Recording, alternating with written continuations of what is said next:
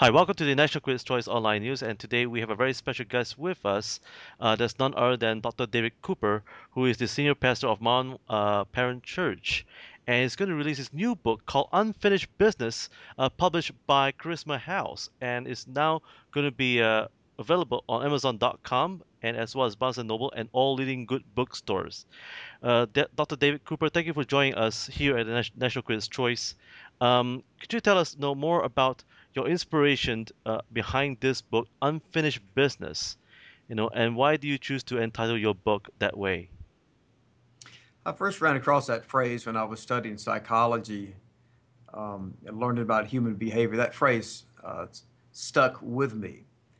How that people carry unfinished business in their minds and their hearts that affects their current life. And then in Jesus' teachings, he told his disciples when they went to a town and preached the gospel, if they were rejected, to shake the dust off their feet before they went to another town or village.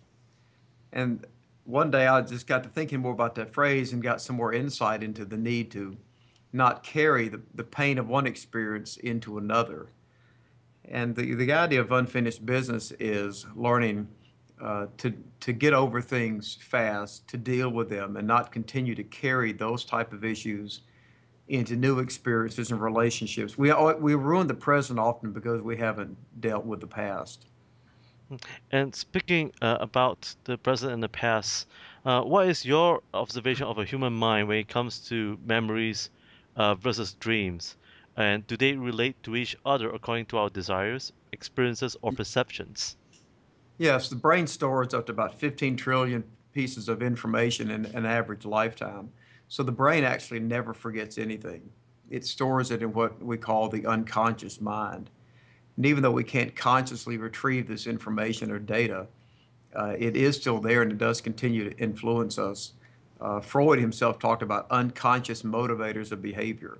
Sometimes people act ways in the present, but they're not even aware of the forces and feelings within them that even shapes their current behavior.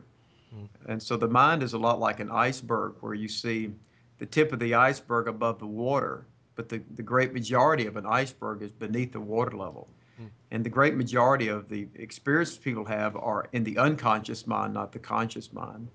Dreams are a dreams are an experience where many of the thoughts and feelings of the unconscious mind are openly expressed. When we're asleep, we don't guard or we're not defensive or we don't deny things, and so the mind is free to process all this data. And that's dreams are scrambled up sometimes, a scrambling of information. A lot of fears and feelings happen during dreams. I think a dream is a place where the mind is trying to process sometimes a lot of painful or repressed or fearful memories.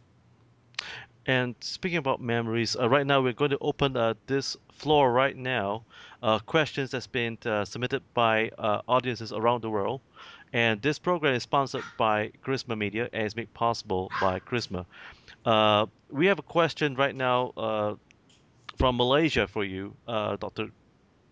Uh, sorry, pardon me, uh, Doctor David Cooper. Uh, the question from Malaysia is: How can a person get rid of the past and painful experiences and repressed memories? Is it really wrong to keep them? And how can I do it without emotionally expressing it and confessing it publicly that would embarrass my future reputation? Well, there's no way to get rid of memories because you can't erase the brain. I guess you could have surgery and then you wouldn't remember anything. Or you could have trauma and wouldn't remember anything. But memories are an important part of our story. I think coming to terms with the real story of our lives is important. Sometimes when people have been through painful experiences, they'll deny those experiences or refuse to deal with them. We call that repression, where people push things down into the unconscious because they don't want to deal with it. It's better to face the reality of our lives and what we've lived through. That's a part of the story of all of our lives instead of trying to edit our lives. Face the whole story of who you are.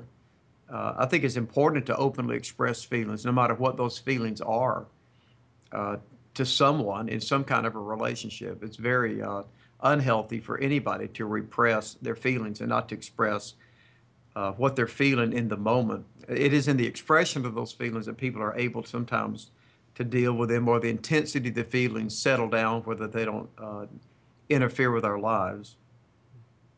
And so we have another question that's from Korea, who's a counselor and a critic. The question is, what are the symptoms, Dr. Cooper, that a person usually avoids expressing the feelings and facing realities? Sometimes people are withdrawn, and that depends on the nature. If a person was repressing grief as opposed to repressing anger, their symptoms would be very, very different. A lot of illnesses like headaches, ulcers, come from repressed emotions that people aren't dealing with. So the repression of emotions can cause a lot of physical harm to the body. Hmm. And so and there's another question from Thailand, and it's actually two questions, and that is, how do I get over with life? Is God really fair to me when He took away my family and my future? And what kind of experience did you have to face the stresses, the fears, and anxieties in order to write this book? And for whom are you writing for? I'm writing for everyone because the human experience is common. 1 Corinthians 10 and 13 says, "No temptation has taken you, but such as is common to man." When King David died, he told his son Solomon, "I'm about to go the way of all the earth." Everybody in this world lives through the same common experience. Now, some of the particulars may be different for people. Um, the first part of that question is interesting when the person asks, what do I do? How do I get on with my life when God took away my family? It's a world of difference of thinking that suffering comes because we're all living in this world versus blaming God. So a part of getting on with life depends on how you interpret it. If you look at everything as God personally attacking you, you're going to have a hard time getting on with life, and you're going to have a hard time even having a concept of God. If you realize what the Bible teaches, that suffering is a part of living in a fallen, sinful world. It's everybody's lot once we sinned. That's different than saying I've got to deal with the problems of life versus I got to deal now, I'm in a war with God. So I think the way people interpret why they're going through what they're going through is huge as to how they manage it.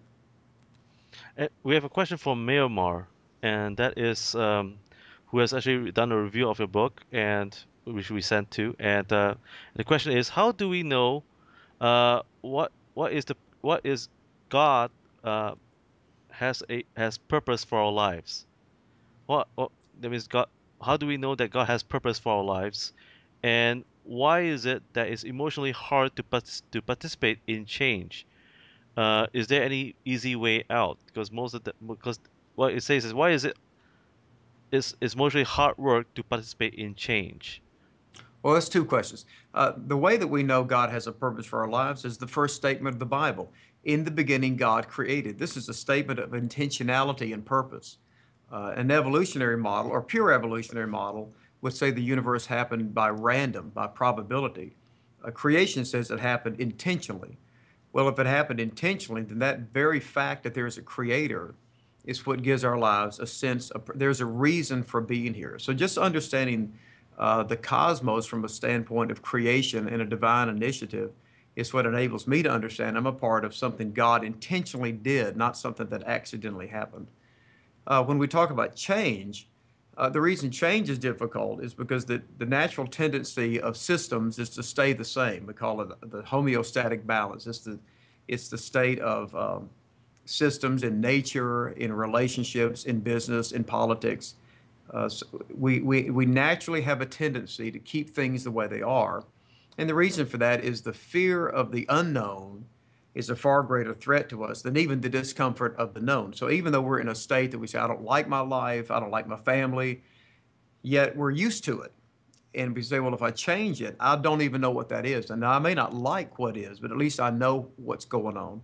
So change is frightening to us because we don't know where it's going or what will happen. So because the fear of change is so great and the unpredictability of it, that's the one thing that tends to make us keep things the way that they are. And we have a question from Russia, and that is, it says, "Dear Dr. David Cooper, what does it involve or expectations in change? And also, the second question, why do you say excuses and reasoning is bad? How can I overcome and face it? Does it happen over time?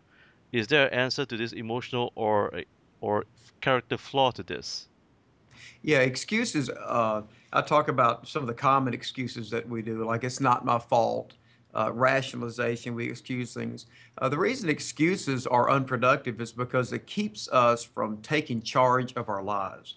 It takes the focus away from, for example, what can I do about this situation? And it puts the attention on, well, why this happened, or I don't blame myself, or I don't want to take responsibility. So excuse making tends to disempower people where accepting responsibility or accepting the opportunity to make changes empowers us to move on with our lives.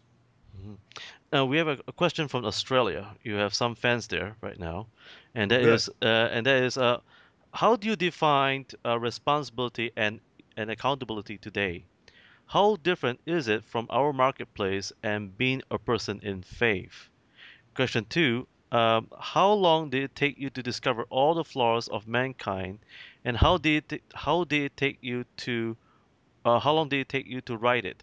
Was there a mentor that assist you in this painful experience in writing In this the book? book, Yes. no, nobody helped me write the book. It just comes through, well, education, you know. I spent my life studying theology and psychology. And then I'm a pastor, I'm a counselor, and I also have to live life. I'm a father and a husband, so I live through the experiences of life. And as a counselor, I live through a lot of other people's experiences with them, so I'm able to draw on that.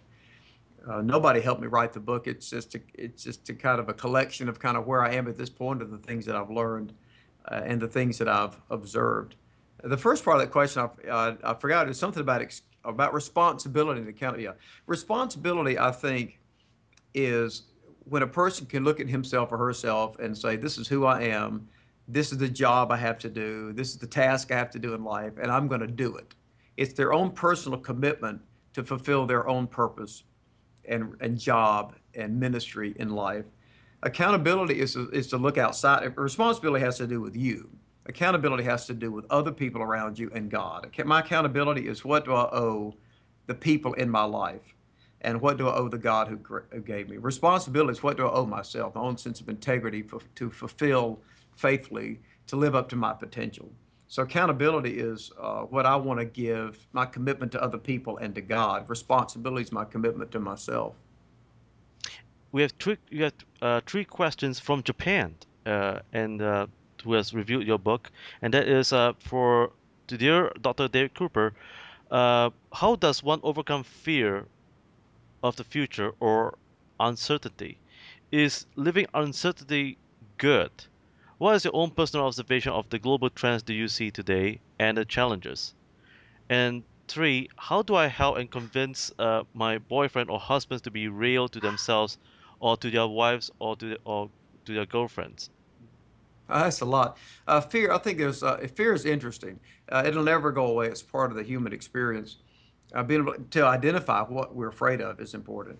Ask yourself a few questions. What's the worst thing that can happen to me today? What's the best thing? If the worst thing happens, what will I do? If the best thing happens to me, what will I do? One of the best ways of managing fear is to play the fear out in your mind and then ask yourself, well, if the worst thing happens, what would I do? That way, the mind starts thinking about options as opposed to feeling like we don't have any. Most of the things we're afraid of will never even happen anyway. So I say go ahead and play the imaginary fear out.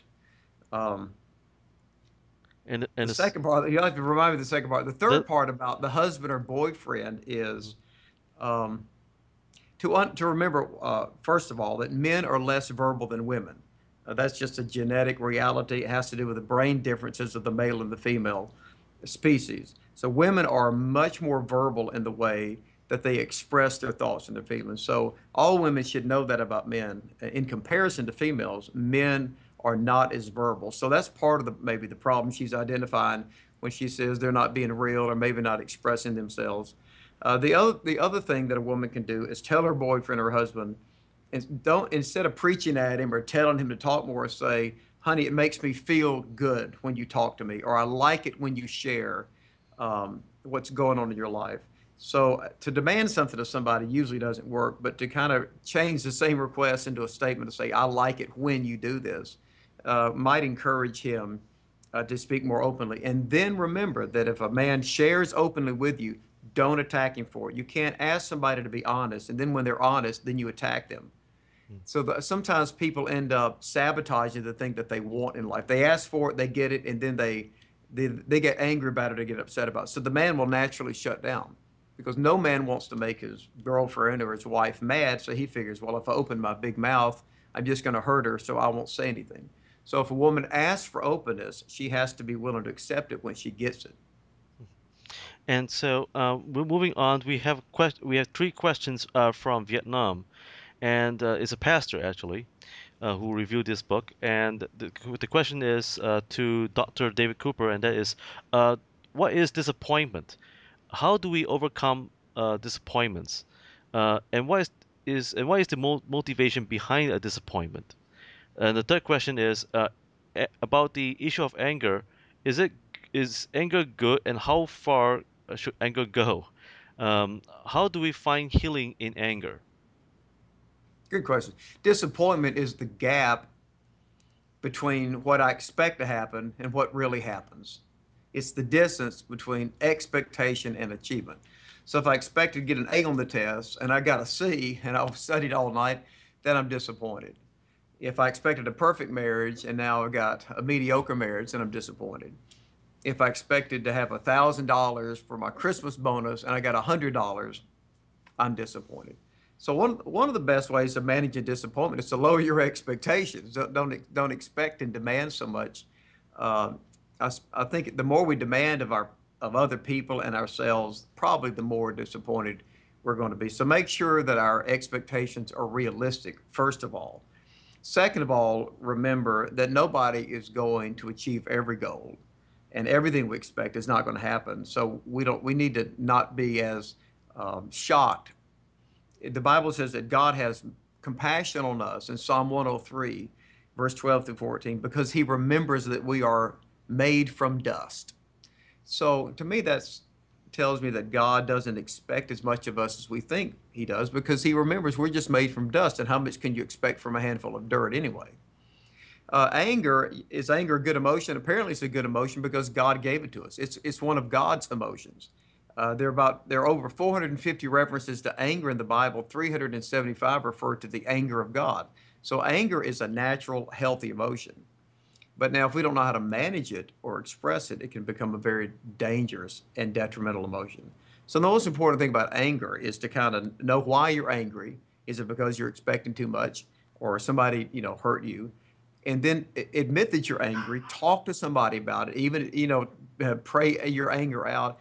Express that anger, and even if you feel like you got to write a letter to somebody and tell them how bad you feel and how mad you are, don't hold the anger in, and it'll quickly subside.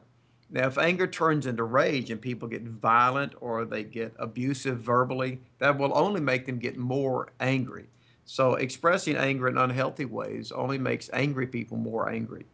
So, I would say talk about it, tell the person you're mad about it, and you'll find that it'll start to subside. Another question, and that is from Singapore alone, uh, and from a pastor here at in Singapore. Dear Dr. David Cooper, could you tell us a little bit more about resentment and what is the difference between resentment and anger? What is the root cause what is the root cause and how do we get rid of it? And another question, also from Singapore, there are actually four questions about failure. Is it good to fail to gain experience? And what are the negative impacts of it? Have you failed before in your ministry and as a leader? And how did you overcome failure? And the other two more questions is about overcoming inadequacy and handling criticism as a That's a leader. lot for a question. Yeah, Okay. we'll just handle one at Um, a time. yeah, the first one was on Resentment versus the anger. resentment. Yes. Yeah.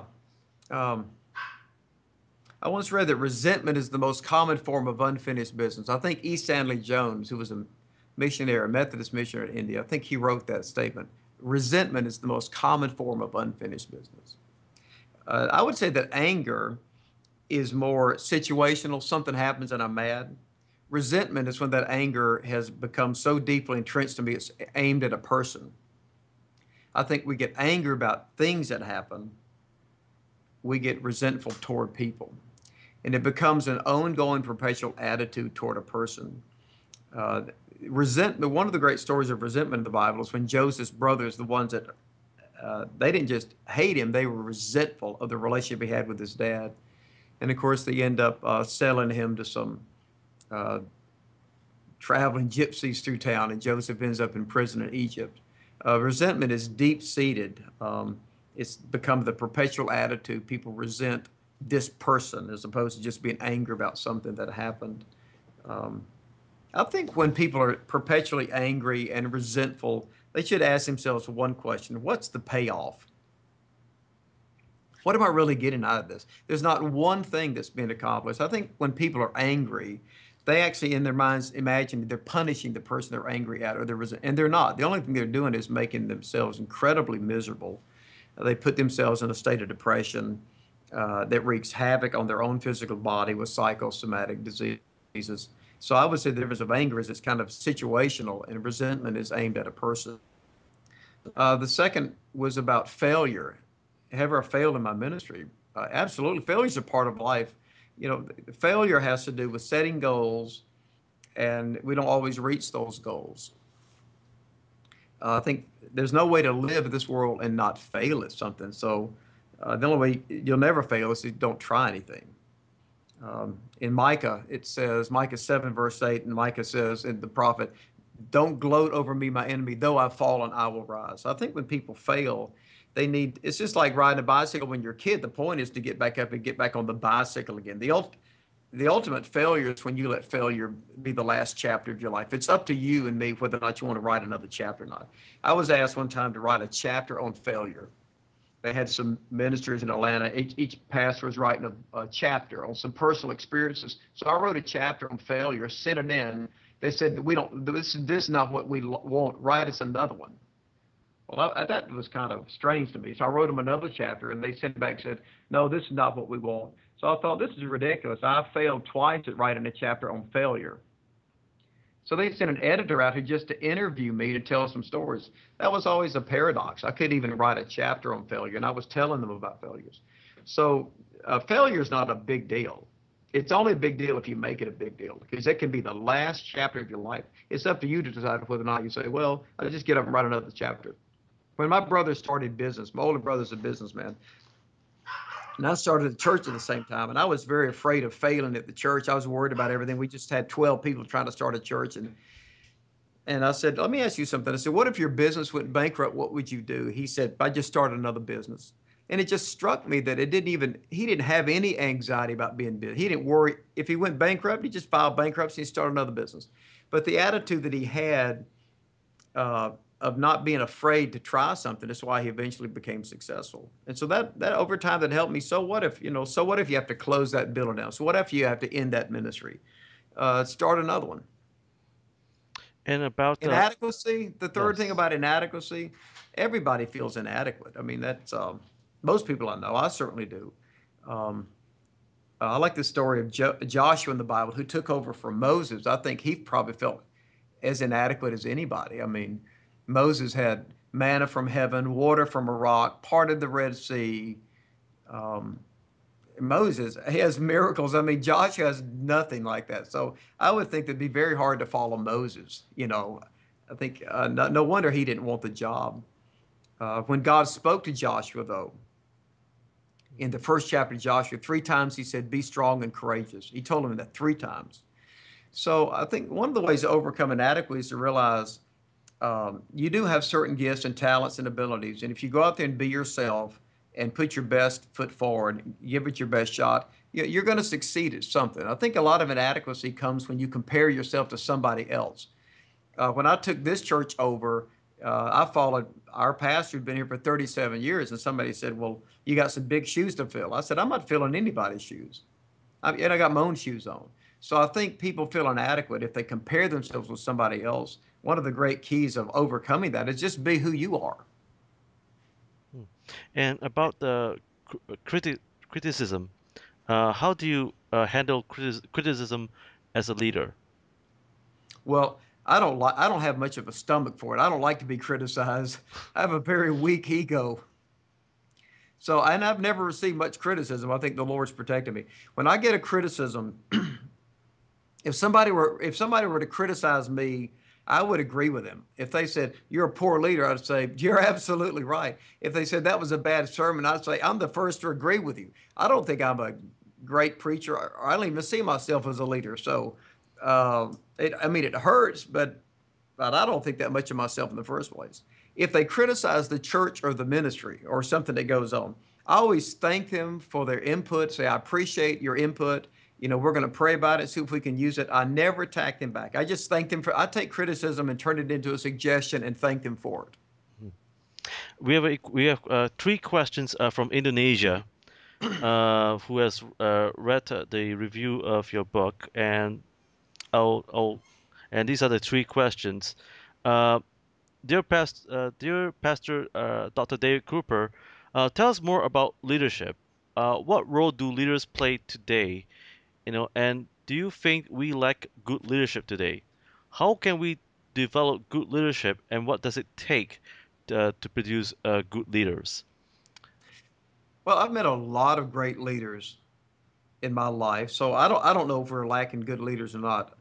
Um, Second of all, I don't consider myself to be a leader, but I guess it probably comes with the territory. But I would say the thing that distinguishes a leader is his or her ability to see the future and to lead the group of people he or she has toward the future. A manager sees what's in the present. They manage what's in front of them. A leader sees where the world is going, and they try to take people to the future. And that's the challenge because a leader sees things that aren't even happening right now. And you can see if you look at the great discoveries in the world or the technological advancements, these are people that envision where the world is going. So a leader sees the future and then he or she tries to motivate the people in the present to go for the future. It's kind of like Moses coming out of Egypt, they're stuck in Egypt. He sees the promised land. He's always trying to get them to move forward to the promised land. And even Moses failed at doing that, if you think about it. Moses never got the people into Israel. And sometimes leaders even get stuck. They got the people out of the problem, but they never got them into the promise. So leadership itself is an extremely difficult task. And the leader is usually frustrated because he or she sees where things are going and says, we need to get ready for it. But most people live in the moment, and it's a very difficult thing to move people forward to where the world is going. Hmm. Now, and the second question is from Indonesia, and that is, do you demand more from yourself, and how did you convince your members to look beyond themselves? As we read the book, and how important is it to look beyond yourselves? I demand a lot of myself. That's why I'm always disappointed in myself. Um, Yeah, I teach people, like in their faith, to definitely, I love that statement in Hebrews, let us fix our eyes on Jesus, the author and the finisher of our faith. Hebrews 3:1, let us fix our thoughts on Jesus. I think as a believer, I want to focus my vision upward on God. I never want to live my life like an atheist who doesn't see God, not conscious of God. And then I want to focus my eyes on other people. What are their needs? What are their interests? And put them ahead of myself. And that puts me into perspective. If I put myself first, it's gonna change and warp all of my relationships. But if I wake up this morning and I tell God good morning, and I live with an awareness that I'm here because the Creator gave me life, and then I'm very conscious of the people around me, looking at them. What do these people look like today? What do they need? What do the people in my life need? It redefines how I live my day, and it keeps me from being the center of my whole world. Hmm. The last question for Indonesia, and that is uh, from a critic, and that is, could you tell us more about self-worth? How can I convince myself that I am important to the society today, and how do I know that I have a purpose? Well, I go back to Genesis. I think in many respects, Genesis is the most important book of the Bible. If you don't understand Genesis, you don't get anything else in the Bible. In the beginning, God created, and He made us in His own image. The very fact I would say that the very fact that you are alive ought to tell you you're significant. You're not here by accident. So coming to terms with the fact that you do live and you live because the Creator gave you life. It's what gives you a sense of dignity and worth and value. And to look at the gifts and talents and abilities you have and to realize that somebody in your world needs you. If the world around you didn't need you, you wouldn't even exist. And I think if people also will get out there and do something for other people, you kind of discover your purpose by doing. If you see a poor guy on the street, stop and help him.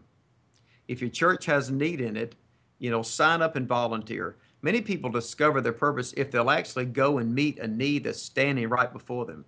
Take a mission trip and go somewhere around the world, people that you've never met before. People will discover, they're not going to discover their purpose sitting in a prayer closet waiting for God to show them their purpose. If they get out there and go visit a prison or something, go feed some people in a soup line where people are homeless. If you get out there and get involved in people's lives, you'll discover your purpose by doing. You'll never find it sitting in a prayer closet asking God to show it to you. And now it's my turn to ask you a question once again, Dr. David Cooper, and that is, could you share with us three key points, what you have learned after you have written your book, Unfinished Business? Uh, Three key points, what you have learned after you have The written. first, the first list is don't write any more books. I tell myself that after because writing books are kind of tiring. But uh, the first thing I learned is the importance of journaling your thoughts and experiences. A book like that, for example, that comes out of a lot of my experiences and study is really me journaling that. And I think the first thing I would say to people is you can do that. You kind of can write your own book with your emails, with Twitter, with Facebook. Journaling your thoughts and feelings and sharing them with people around you uh, can enrich their lives. The second thing I learned is that if I have a gift for writing, I should use it. And I've always wanted to write. I've written music and books and preaching. I'm kind of a creative person. And I meet a lot of people who have a creative design, a desire, but they never do anything with it.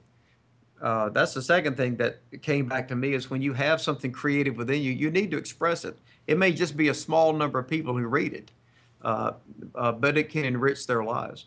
The third thing I'm learning right now is how incredible this world is that I can be sitting here on Skype having a conversation with people all over the world about what was in my head. And if I'd never taken the thoughts in my head and written them, I would never meet you today and wouldn't be having people all over the world read it. So I'm learning again. If you use your gifts and talents and abilities, it'll cause you to meet people in your life you would have never met unless you get outside of your comfort zone and express yourself. And what's next for you, Dr. David Cooper? What's next for Well, I'm you? I'm going to release a solo guitar CD before Christmas where I'd usually do music with a band, so I've been learning solo guitar the last 4 years. So I'm working on that right now. And I'm working on another daily devotional, but I'm about halfway through it. I don't write that too fast because I like the thoughts to be fresh, when I have them, where there's like a small article for 365 days uh, of the year. Those are the those are two things I'm working on right now. Any plans to come by it in Southeast Asia and throughout the world One of someday? my best one of my best friends lives in Indonesia. We went to college together, Tommy and Poppy Smith. They've been missionaries there for a long time since we got out of college. I don't have any. I've been invited. I haven't come yet. I've been to India. Spent 3 weeks in South India. And one thing I want to do is walk on or go for a jog on the Great Wall of China. I'd love to do that one day in my life. I eat Chinese food just about every day at one local restaurant, so I definitely need to visit China somewhere before it's over. Now, if God gave you one wish, what would be that one thing that you will wish for? If God I, would ask I you. don't have any wishes. I've been fortunate to live a very blessed life. I don't have any request of God. Mm. Well, once again, Dr. David Cooper, thank you for sharing with us here at the National Critics' Choice, and for your upcoming book. Unfinished Business is now open for pre-ordering with Amazon.com, Barnes& and Nobles, and all leading good bookstores around the world. I'm Robin Steinberg. Thank you for watching, and have a good week ahead. Okay.